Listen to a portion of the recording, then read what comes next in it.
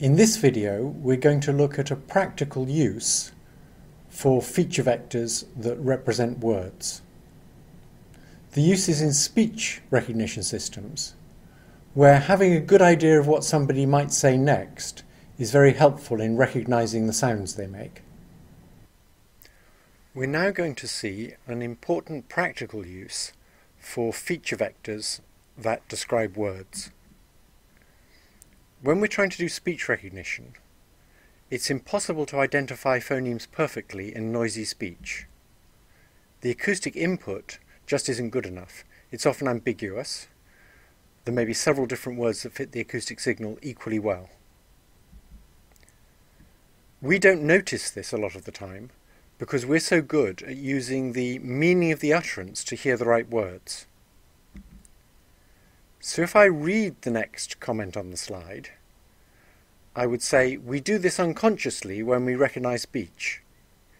And you would hear, we do this unconsciously when we recognize speech. You can actually hear the slight difference between recognize speech and recognize speech. But if you're expecting recognized speech, particularly if there's noise around, you wouldn't hear recognize speech. Okay. So we're very good at doing this. We do it all the time and we do it unconsciously. That means that speech recognizers have to know which words are likely to come next and which are not. Fortunately, words can be predicted quite well without having a full understanding of what's being said. So there's a standard method for predicting the probabilities of the various words that might come next. It's called the trigram method. You take a huge amount of text and you count the frequencies of all triples of words. Then you use these frequencies to make bets on the relative probabilities of the next word given the previous two words. So if we've heard the words A and B, we can look at the counts that we have in our huge body of text for the sequence ABC and the sequence ABD. We can say that the relative probability that the third word will be C versus the third word will be D is given by the ratio of the two counts, ABC and ABD. Until very recently, this was the state-of-the-art method for getting the probability of the next word to help out the speech recognizer. We can't use much bigger context than two previous words because there are just too many possibilities to store, and if we did use bigger contexts, the counts would be mostly zero. Even for two-word contexts, there's many contexts that you will never have heard. For example, if I say dinosaur pizza, that's probably a string of two words that you've never heard before. For cases like that, we have to back off to individual words. So after dinosaur pizza, you predict the next word by just seeing what's likely to come after the word pizza, because you've never heard dinosaur pizza before. What you mustn't do is say that probabilities are zero just because you haven't seen an example. That's clearly not true.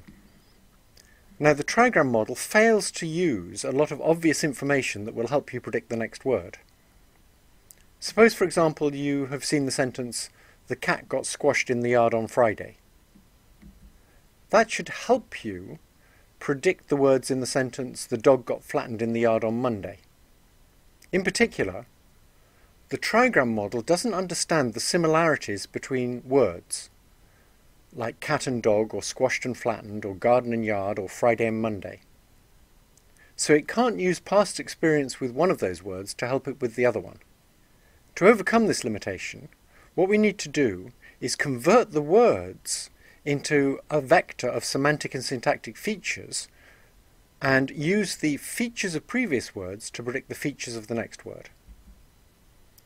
Using a feature representation allows us to use much bigger contexts that contain many more words, for example 10 previous words. Yoshua Bengio pioneered this approach for language models, and his initial network for doing this looks rather familiar.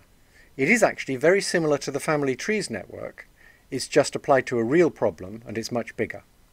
So at the bottom you can think of us as putting in the index of a word, and you could think of that as a set of neurons of which just one is on, and then the weights from that on neuron will determine the pattern of activity in the next hidden layer. And so the weights from the active neuron in the bottom layer will give you the pattern of activity in the layer that has the distributed representation of the word, that is its feature vector. But this is just equivalent to saying you do table lookup. You have a stored feature vector for each word, and with learning you modify that feature vector, which is exactly equivalent to modifying the weights coming from a single active input unit. After getting distributed representations of a few previous words, I've only shown 2 here, but he would typically use, say, 5, you can then use those distributed representations via a hidden layer to predict, via a huge softmax, what the probabilities are for all the various words that might come next.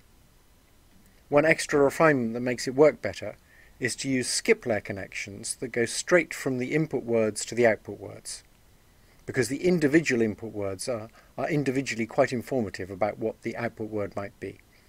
Bengio's model was actually slightly worse than trigrams at predicting the next word, but it was in the same ballpark, and if you combined it with trigrams, it improved things. Since then, these language models that use feature vectors for words have been improved considerably, and they're now considerably better than trigram models. One problem with having a big softmax output layer is that you might have to deal with 100,000 different output words, because typically in these language models, the plural of a word is a different word from the singular, and the various different tenses of a verb are different words from other tenses. So each unit in the last hidden layer of the net might have to have 100,000 outgoing weights, and that means we can only afford to have a few units there before we start overfitting. That's not necessarily true. We might have a huge number of training cases. So some organisation like Google might have so much training data that it can afford to have a very big softmax layer. We could try and make the last hidden layer small so we don't need too many weights, but then we have the problem that we have to get the 100,000 probabilities of the various words that might come next fairly accurately right. It's not just the big probabilities we need. A very large number of words will have small probabilities, and the small probabilities are often relevant. It might be that the speech recognizer has to decide whether it's 2 different rare words, and then it's very relevant which of those is more common in the context, even though both of them are pretty unlikely. The question is there a better way to deal with such a large number of outputs? And we'll see several different ways of doing that in the next video.